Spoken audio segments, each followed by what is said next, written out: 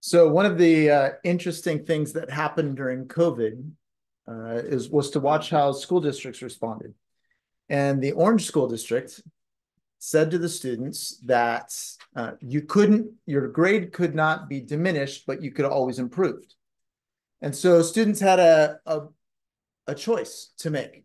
You could be happy with what you've got, or you could dig in and move forward. But one way or the other, you weren't going to do anything worse than you had. So there was a sense of freedom, a sense of, I'm not going to, you know, fail that test. It's not going to drag me down or those kind of, it was a safety net for them.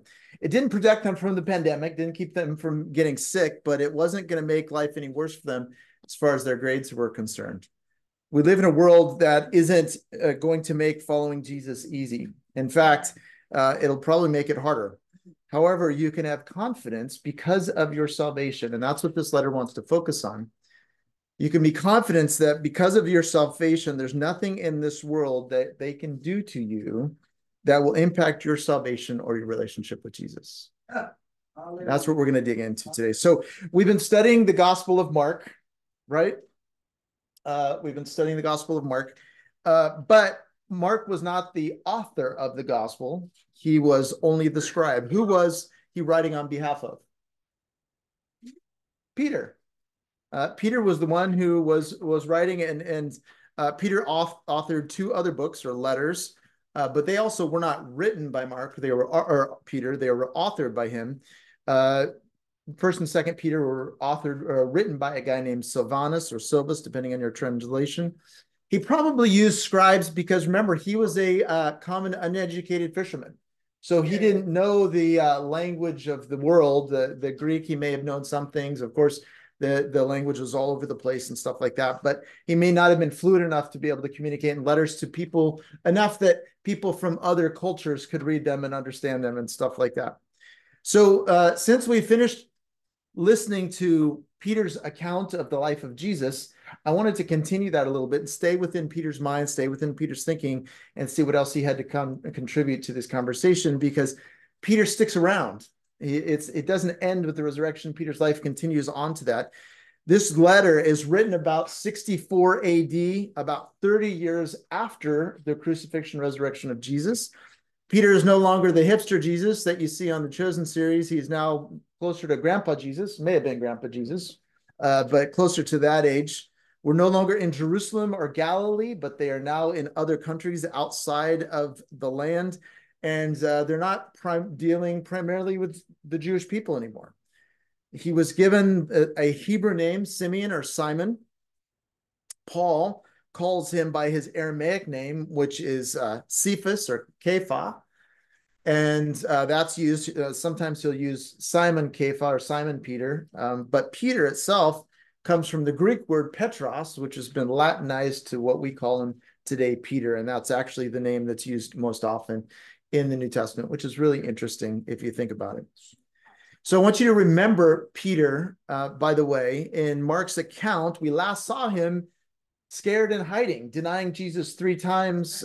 Peter in his gospel doesn't even include the restoration that John does later. So we don't see him restored. It may have been because the end of that gospel has actually been lost and not there.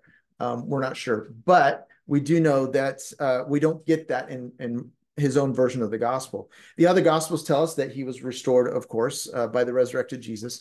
But then his story continues in the book of Acts. Acts chapter 1, we see him begin to actually step up and lead, not just like bull in a china shop, but actually he facilitates the restoration of Judas had left his seat empty at the table. And so he facilitates the rest, someone else taking that seat. In Acts chapter 2, he becomes the first preacher at the day of Pentecost.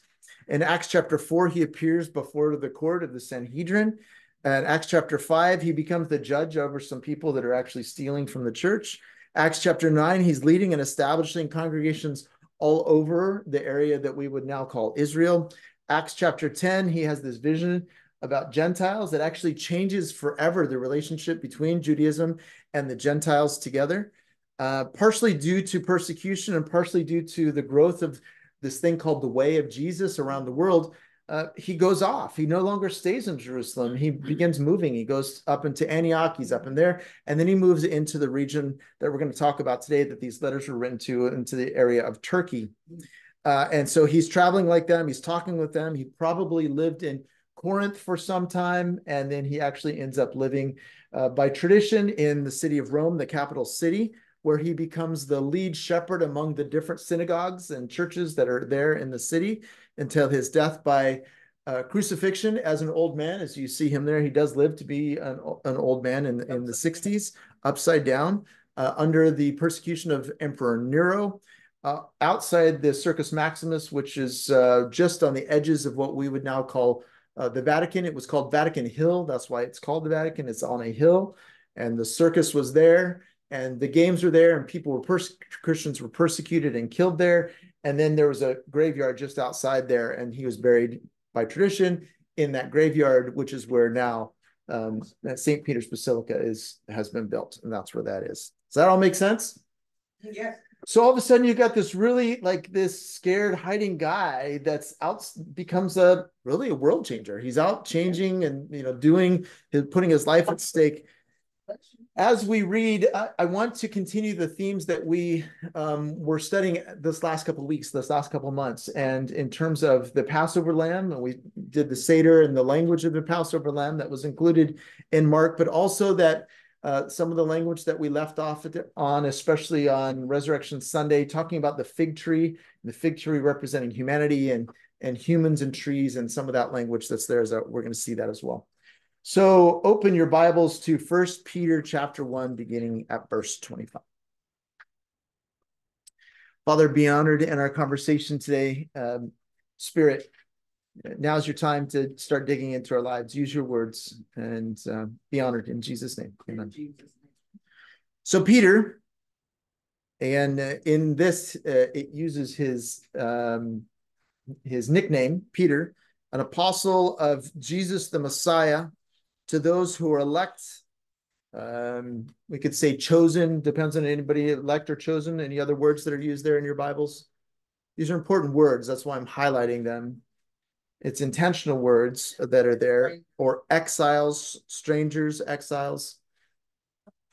These are code words because these are words that he's using these words intentionally to get our minds to go back and say, oh, I see what you're talking about.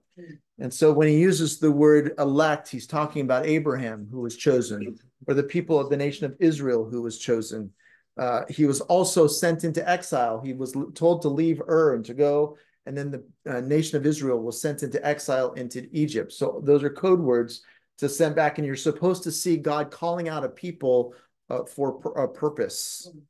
He says, the elect, those who are of the dispersion. This dispersion also is a code word. Some of your Bible versions will say strangers, pilgrims, aliens, sojourners. One version is actually called scattered refugees. I think that's my favorite one that's in there. We're scattered refugees. And it's first of all talking about the people of Israel, that they considered themselves scattered among the nations of the earth. Everywhere you go, there was Jewish people present. There were synagogues present. But it also, and he's writing mainly, this book is written mainly to a Jewish audience who has decided to follow Jesus. And which makes sense because Galatians tells us that Peter was called to be the apostle to the circumcised, right? So this is who he's writing to. So it says, to the diaspora in Pontus, Galatia, Cappadocia, Asia, and Bithynia. I got a map here just so you get that. We're talking about northern Turkey. You'll notice that these are not cities, these are regions. And so he's writing, this letter was not meant to be sent to, Paul wrote to the Ephesians, or he wrote to the Corinthians or the Thessalonians, right? He wrote to a city in a place. Peter is writing, this is why we call it a circular letter or a pastoral letter. He's writing letters to this whole region of churches that he's been involved with, that there are people there that he's writing to. And so that's there. He's writing them to remind them that despite the circumstances, and this is going to come out in the letter as we go, and specifically the persecution, that despite the persecution, they are still those things that we talked about. They're still chosen and they are still exiles. And verse 2 continues, according to the foreknowledge of God the Father, in the sanctification of the Spirit, for the obedience to Jesus, and for sprinkling of his blood. Ding, ding, ding, ding. Alarms should go off. You just saw the Trinity there. First of all, it says the Father, right? The Father chose them. The Holy Spirit then lives in them, sanctifies them, makes them holy. And the Son, to whom we are obedient because of his sacrifice for us. So they have Father, Son, Holy Spirit all within one verse. You don't get that a lot, but it is there. So you need to, that's, people say there's no such thing as Trinity in Scripture, just to highlight that. So he says it's for obedience. Those three things: the choosing of the Father, the sanctification of the Holy Spirit, and the blood of Jesus all work together to make us obedient. If you're obedient, what does that make you? Disciples, right? That's the code word. If you're obedient, as someone who's obedient to the teachings of Jesus, that's what we would call a disciple. So the choosing of the Father, the sanctifying work of the Holy Spirit, mixed with the blood of Jesus, should lead to obedience. That's what he's going to tell us here. So may grace and peace be multiplied to you. Blessed be the God and Father of our Lord Jesus Christ. You should hear, a Jewish person would hear, Baruch atah Adonai Eloheinu melech haolam. This is what we said at the Seder, right? This is what every Jewish person begins their day with. Baruch atah Adonai Eloheinu melech haolam. Blessed be the God and Father. And then it changes a little bit, but that's the beginning of it. So he's writing to a Jewish audience, and he's speaking to them in a language that they're familiar with. He's beginning, this next couple verses is all part of a blessing. According to his great mercy, he has caused us, God has caused us to be born again to a living hope, through whom the resurrection of Jesus, the Messiah, from the dead. Your salvation is not in a tomb. It's not in an empty tomb. It is not even in a man who died, but it is in the resurrected Jesus. He has called us to a living hope and to an inheritance. Listen to these words. These are big words. Imperishable. That's a big word. If you have a tree in your garden that's imperishable, that's a pretty amazing tree, because every tree in my garden is perishable, right? Undefiled.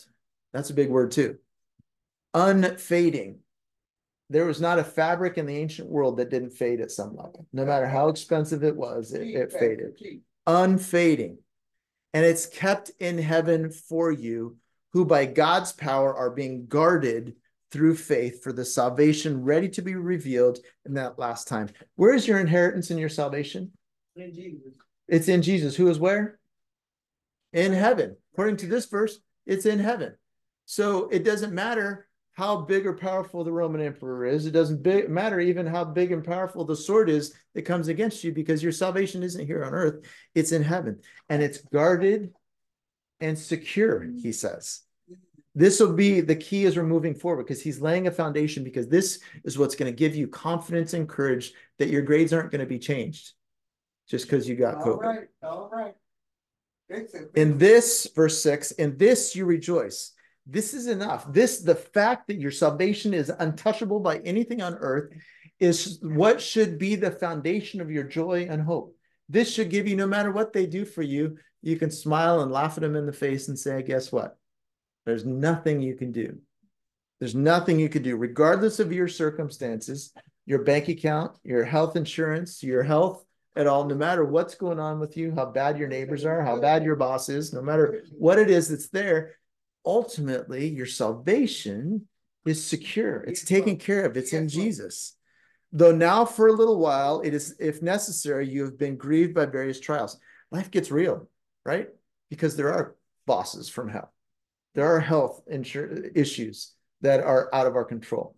There are kids that do things in your life that just drive you crazy. There are, all of those things are there. Life gets real. But so that the tested genuineness of your faith, more precious than gold that perishes, though it is tested by fire, may be found to result in the praise and glory and honor at the revelation of Jesus. Lots of people praise Jesus on Sunday, but then Monday hits and they got to deal with that boss, or life hits and their insurance gets out of control, or their health gets out of control, or whatever it is. They start shaking their fist in heaven and say, how could you do this to me? Right? Monday is where the test of your faith is, not Sunday morning. The fact that you're sitting here isn't the test of faith. The fact is, what's going to happen on Monday morning when you get smashed right in the face with whatever the world wants to throw your way? Verse 8, though you have not seen him, you love him. Do you? Though you do not now see him, you believe in him and rejoice with joy that is inexpressible and filled with glory, obtaining the outcome of your faith, the salvation of your souls. That's where the rubber hits the road. That's where it comes from. Obtaining the outcome of the faith, the salvation of your souls. The joy that you have is a sign of your salvation. Verse 10. Concerning this salvation. Now, again, this is the topic that Peter wants to, because people are wondering, like, if, what's going to, all this stuff is going on around us. We're being persecuted. We're being chased. We're being, what does that mean for our salvation? And I'm going to skip over a couple verses because he fills in there's a lot of extra words here. So I diagram verses when I'm doing my study, and diagramming helps me to break out the fluff from the main point. And the main point is concerning our salvation, the prophets searched and inquired carefully. So the prophets and all that out there, historically, the prophets were out there looking for, what does this salvation mean? What is it doing? Verse 12, it says, it was revealed to them that they were serving not themselves, but you and the things that have now been announced. They didn't understand it completely, but now it has been announced to you through those who preached the good news to you by the Holy Spirit sent from heaven, things in which angels long to look. The prophets thought it was a pretty amazing thing as they look forward, because it was, how is this going to happen? The angels who saw the hand at work, they're in the kitchen with God as all this is coming together, all the ingredients are coming together. They're watching and saying, wow, as this is all going together. Verse 13 says, therefore, and whenever there's a therefore, you look what was before, right? So since your salvation is guarded in heaven, since it was prophesied from ages to the ages past, since it is so marvelous that the angels are amazed at what's going on, therefore, prepare your minds for action. Does your verse say anything else? What does your verse say there? What are the words? Gird up your loins. This is one of those passages where we have sanitized the Jewishness or the ancient world out of it, because the verse does say gird up your loins, which it means prepared your mind. Yeah. But really what he's trying to do is, we're talking in the context of the Exodus. And what happened in the Exodus? They said, on that night, I'm going to have a lamb, prepare the lamb, put the blood on the doors, and gird up your loins and get ready to go.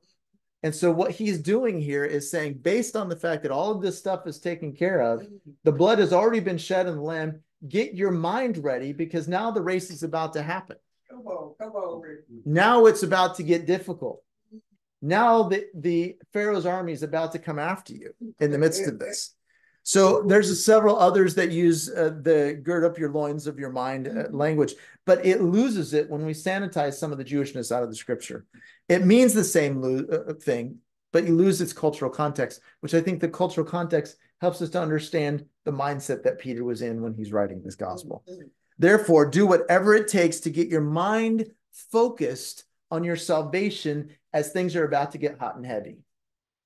Being sober-minded, this also has language, I think, in it that means sober-minded to us gives us the mind of someone that's drunk or whatever. It's really not that meaning. The meaning here is be calm, be patient, be controlled. Don't freak out. All right? Gird up your mind. Things are about to get tough. Don't freak out. Iran is going to send 300 missiles to Israel. Don't freak out. Gird up your mind, recognize your salvation is in heaven, and no matter what happens in this world, there's nothing Iran can do to touch your salvation. Hallelujah. Hallelujah. It may get rough, but gird up your mind, be sober-minded, set your hope fully on the grace that will be brought to you at the revelation of Jesus. The totality of our salvation is not here. We have a now and not yet. We get a little bit now. We get the Holy Spirit now. We get the hope now. We get the joy now. But the fullness of our salvation comes when Jesus returns and we get to go to heaven, and there's no more tears. There's no more suffering. That's the not yet. That's what's going out. But we have to wait for that part of it. Verse 14 says, as obedient children, again, obedient is a code word for disciples. So as obedient children, what does obedience look like? Do not be conformed to the passions of your former ignorance.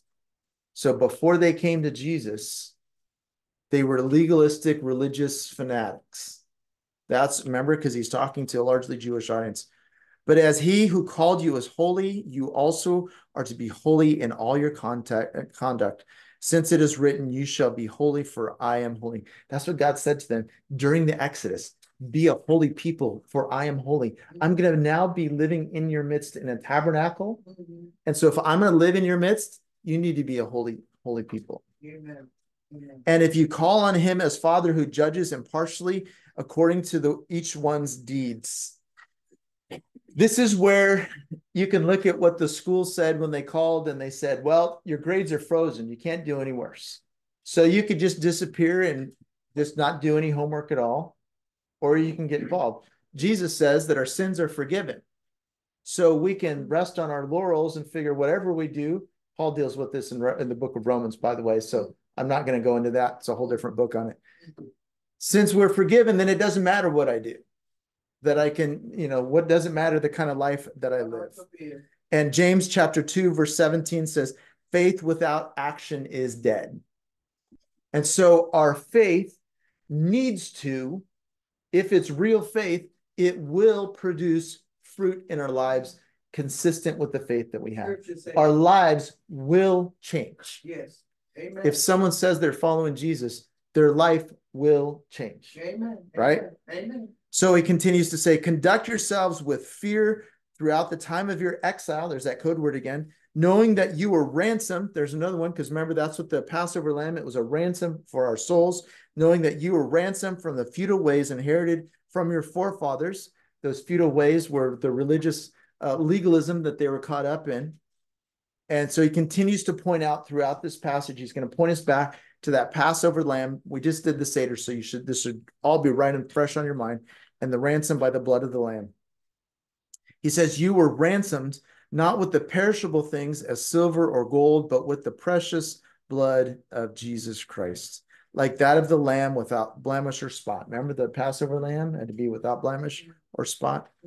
John called Jesus the Lamb of God who takes away the sin of the world, right?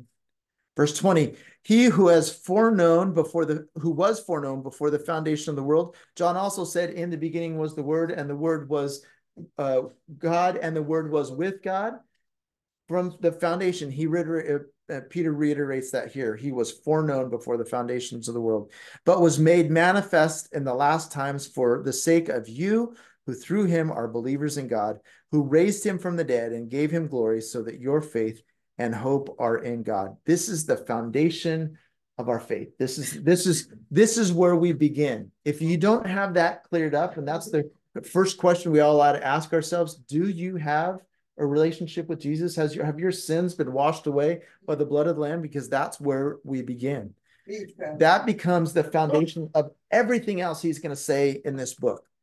So, and then I want to point us back to our Easter Sunday conversation about humans being trees, and trees have fruit, trees bear fruit. The fig tree that Jesus condemned, remember that whole conversation? If that is your roots, if the foundation in Jesus and his death and resurrection on your behalf, his blood has washed your sins away, if that is the root of your faith, then what is the fruit in your life? Verse 22, having purified your souls by your obedience to the truth for a sincere brotherly love, this is what you should do. This should be the fruit. Love one another earnestly from a pure heart. Since you have been born again, not of perishable seed, remember that tree, but of imperishable, through the living and abiding word of God. For all flesh is like grass, and all its glory like the flower of grass. The grass withers, the flower fails, but the word of God remains forever. And this word is good news that was preached to you. The fruit of your salvation and walking in obedience with Jesus to the teachings of Jesus should be, according to him, our love for one another. Chapter 2 says, so, which is the same as saying, therefore. So therefore, what was before, as we love each other, put away all malice, all deceit, all hypocrisy and envy and all slander. Like newborn infants long for the pure spiritual milk, that it may grow grow up into salvation, if indeed you have tasted that the Lord is good. And as you come to him, a living stone. Who is the author of this book? Peter. Peter, which means rock, right? It means stone. And he says, the stone is telling us, writing us a letter saying, Jesus is the living stone. As you come to him, a living stone rejected by men, like we are also rejected, like Jesus was also rejected, but in the sight of God, chosen and precious. Jesus was chosen and precious. Guess what he said? You are chosen and precious. You yourselves, like living stones. Peter is the stone, Jesus is the living stone, and now he says we are all living stones. They're not dead stones. While they're living, while they're still alive, God has a purpose for them. You are being built up as a spiritual house to be a holy priesthood. Again, he's using that Exodus imagery that they're built in the tabernacle, which eventually became the temple, Exodus chapter 19. He's preparing them, comparing them to the temple and to the priesthood, giving them their exile purpose, because they're feeling that. They're feeling what that, we're wandering in the desert, Lord. We're going around in circles for 40 years here. We're feeling the persecution of all these nations coming against us. That's the exile that he's comparing them to. And as they come back, as they feel that he wants them to notice that in the same way that God had a purpose for their exile, he has a purpose for your exile. As it feels like you're on the edge, you're at the edge of everything. To become that he wants us to become in the midst of our, that's all to train us to become a spiritual house, a holy priesthood, for the purpose of, and he says here, to offer spiritual sacrifices acceptable to God through Jesus Christ. For it stands in Scripture, behold, I'm laying in Zion a stone, a cornerstone, chosen and precious, and whoever believes in him will not be put to shame. In your wandering and your wildering and your wonder, Lord, where are you in the midst of this? You will not be put to shame. He will not allow that to happen. Your struggle is not in vain. Verse 7, so the honor is for you who believe, but for those who do not believe, the stone that the builders rejected has become the cornerstone, and now a stone of stumbling and a rock of offense. They stumble because they disobey the word, and they were destined to do so. Remember his early choice of words, chosen and elect. He continues to use those words to describe us. Verse 9, but you are a chosen race, a royal priesthood, a holy nation, a people for his own possession. These are all words from Exodus 19, by the way. When he's talking about the people, as he's calling them out, he's saying the purpose of the exile was to make them into a nation that would shine before the world and show them that Yahweh is the only God that can do anything, can make anything out of your lives. That was their purpose. And now he's saying, you have the same thing, and you are now in your own exile. You are wandering, you are strangers, you are aliens, you are foreigners wandering in the land, and it feels like you're lost. But God is using this to make you a chosen and holy nation if we would just do what he is now asking of us, that you may proclaim the excellencies of him who called you out of the darkness into that marvelous light. So there's that choice, right? Monday morning, you get slammed by the world, you shake your fist, or you proclaim the excellencies of him who called you. That's the choice that we have. Once you were not a people, but now you are God's people. Once you had not received mercy, but now you have received mercy. So now what? This is the therefore.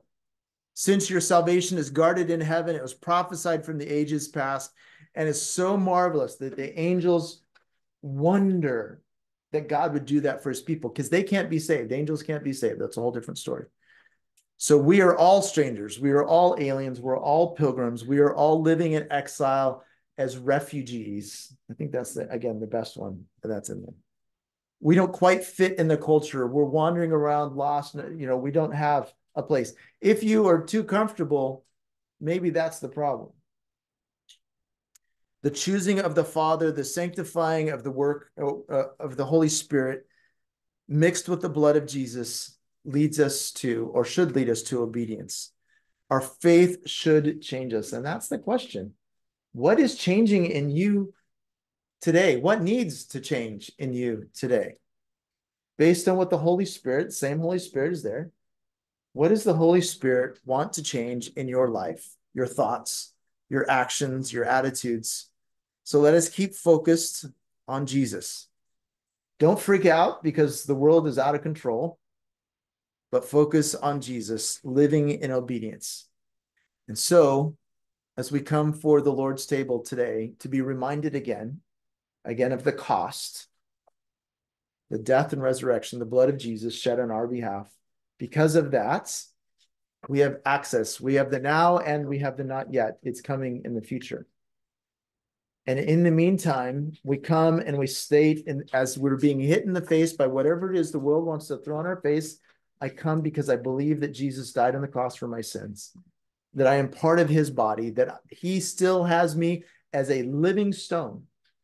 He still has me here because he wants me to be a part of his temple. He wants me to accomplish something for his purposes. I still have a mission. And so I'm standing here in faith, no matter how hard the headwinds are blowing in my face. I stand in faith. Okay. Thank you, Jesus, that you made it possible for us to be a royal priesthood, a holy nation set aside, that you will call us for your purposes as we come forward to remember your death for us. Anchor in our hearts again the hope of the salvation that is not yet. And yet at the same time, we ask that your spirit would give us the courage to live within the salvation that we have now. Change us, Holy Spirit. In Jesus' name, amen.